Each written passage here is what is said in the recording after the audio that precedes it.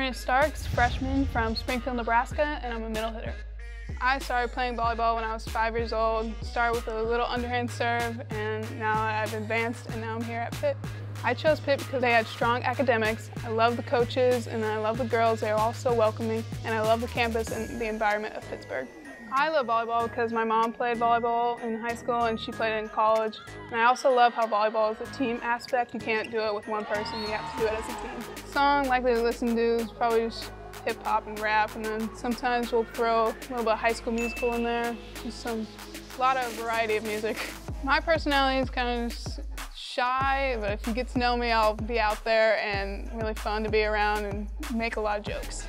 My role in the team I hope to be is to provide energy in the middle, and if I'm not on the court, then I can cheer loud for my teammates.